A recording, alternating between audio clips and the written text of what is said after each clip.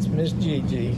For Gigi, Dallas, Zara, and Phoenix, the first stop on the road to a second chance is in an unexpected place. Down. Yes, good girl. Good. The Beaumont Correctional Facility, a temporary home for these dogs and others, and a way to get them out of Virginia's crowded shelter system, where the animals often face the risk of being put down. Good boy. Stay. The unique program called Pixie's Pen Pals is a partnership with the prison and Fetch a Cure, one that was severely missed during the pandemic. It allows inmates, some who are serving decades-long sentences, to work with a professional trainer and behavior specialist to get a dog ready for their forever home. Oh, it's a win-win-win-win-win because, you know, we're opening up a spot in the shelter. Obviously, these guys are learning so much. Team building, conflict resolution, you know, so it's a lot of give and take, a lot of compromising, and it helps you with, you know, dealing with people, not just the partner, but, you know, the other guys that's here, you know, and we are advocate for the dog. Teaches us, like I said, how to be patient and kind of productive and just finally being able to do something good.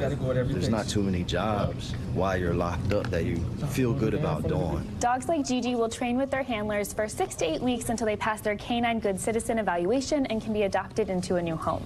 It's a paid job for the handlers, like Christopher Dudley and Benny McCroskey with Dallas, a pit bull mix, and Chance Whittington and Delvon Finney with Zara. They're paired up in teams, and the dogs stay in their cells with them. You have to come to terms together on, you know, and it teaches you a lot of skills in that way, too, of being able to communicate. Yeah. That's why schedules are really important. You know, you're feeding off of each other. You're learning from each other. You know, you got to know sometimes, like, I don't know it all, and I've got to sit back and know when to listen.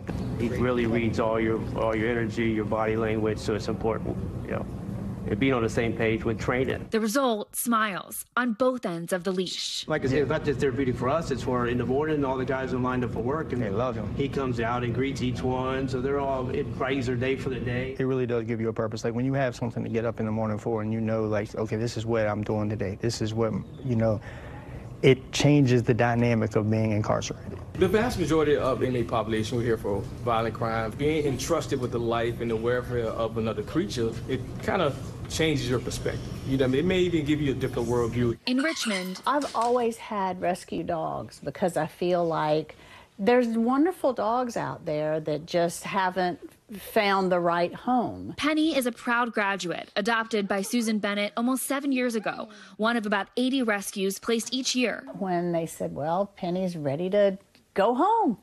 So I went up to the prison, 2 inmates there that had trained her. One of them gave a presentation about telling me that she liked to cuddle and she was house trained and she loves cheese and she likes to chase birds and all that kind of stuff. Really a lot of good information about her and her personality and how she loved to snuggle and things. After she had finished the presentation, the other inmate had Penny on a leash and so actually showed me how she knows to sit and stay and shake and down and those types of things. And then they gave me a nice little portfolio that they had put together that had all their notes as well as all of her medical records and everything. Sit.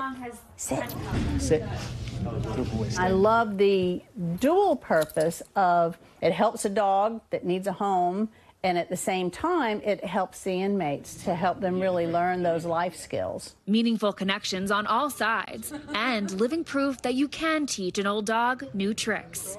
Maura Barrett, NBC News. Thanks for watching. Stay updated about breaking news and top stories on the NBC News app or follow us on social media.